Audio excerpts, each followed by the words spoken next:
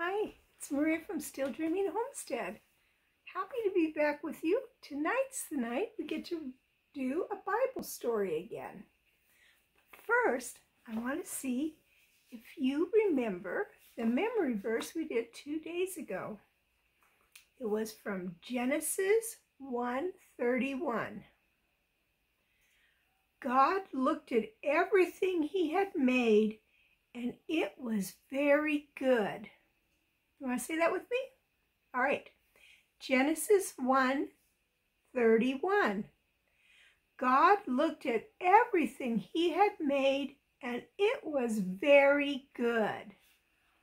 So last week we got to tell the story about when God created this world. We have a new story today. This one's called Noah's Big Boat. Now, lots of times when you hear it, people will call it an ark. An ark is a big boat.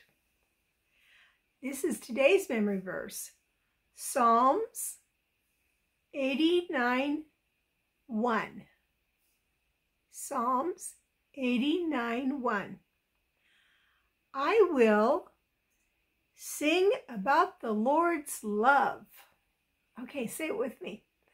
I will sing about the Lord's love. One more time.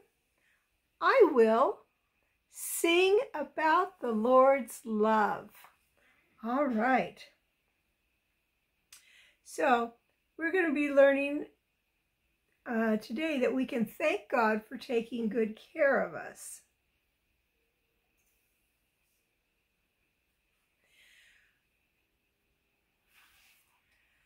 Can you see Josie there in the bathtub and his boat he's playing with in the water? Well, today's story is going to be about a man named Noah who made a big boat called an ark. And we're going to hear about that now.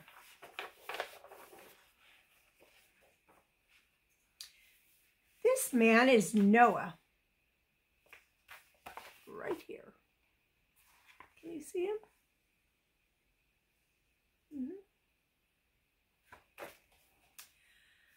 Noah lived a long time ago. Noah was God's special friend. One day God told Noah, it's going to rain and rain. Water will cover the whole world. You better make a big boat. You and your family will be safe in that boat.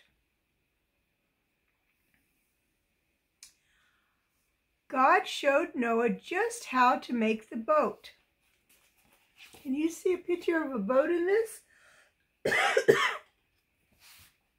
Look carefully at the map that Noah is holding, the big piece of paper. That's the boat. Sorry. So, Noah started to make the boat.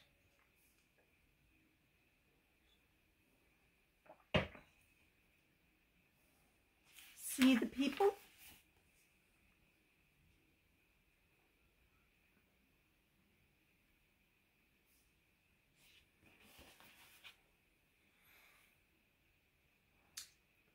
These people are helping Noah.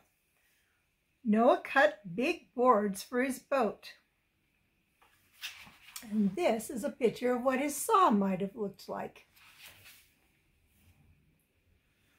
Noah used a saw to cut wood.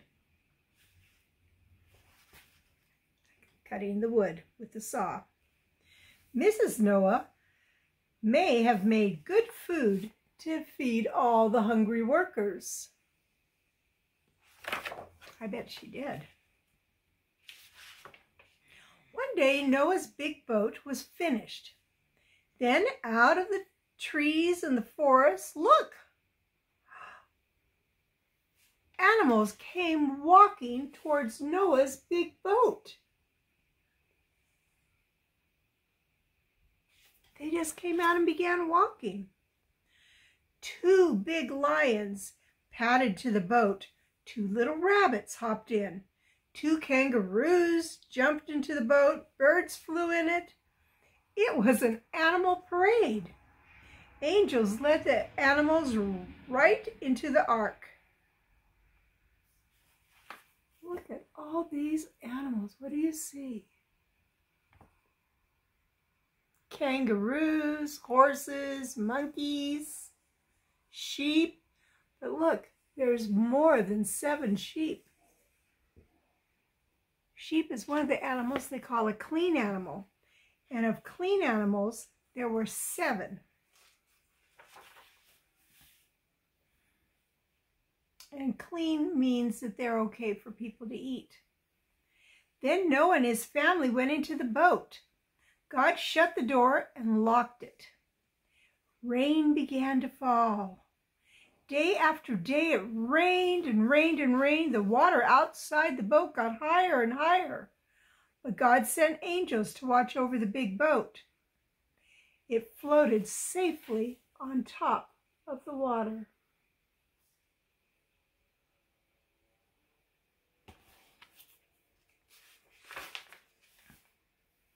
Noah was inside safe. Noah's wife and his children were safe too. The animals in the big boat were safe.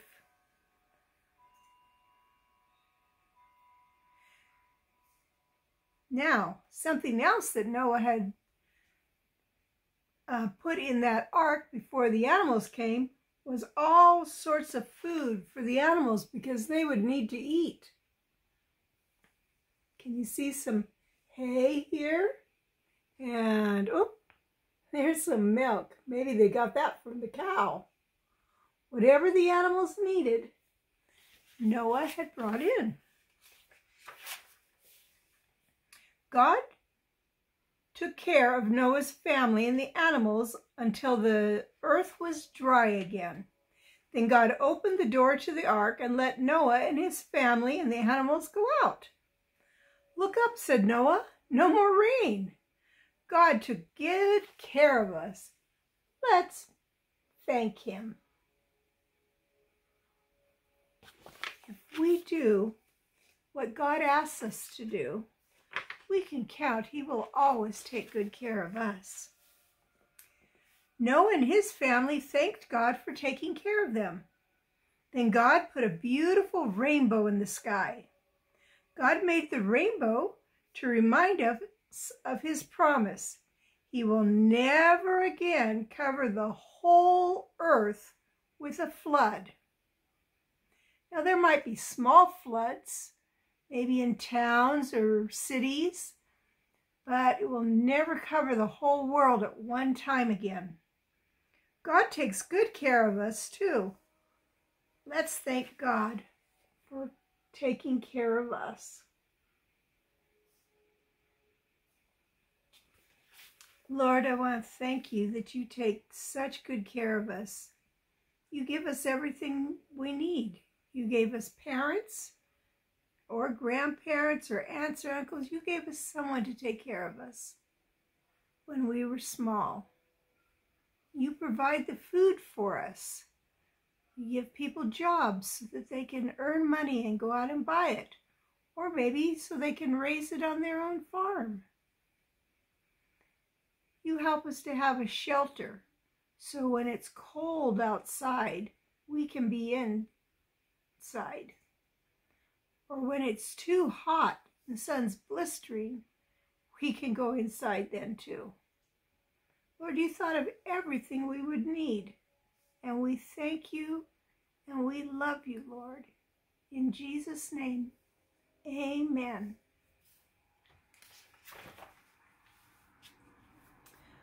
Okay.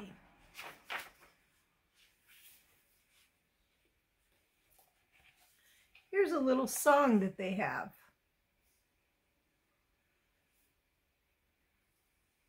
I will sing about the Lord's love. I will sing about the Lord's love. I will sing about the Lord's love, his love to me. Okay.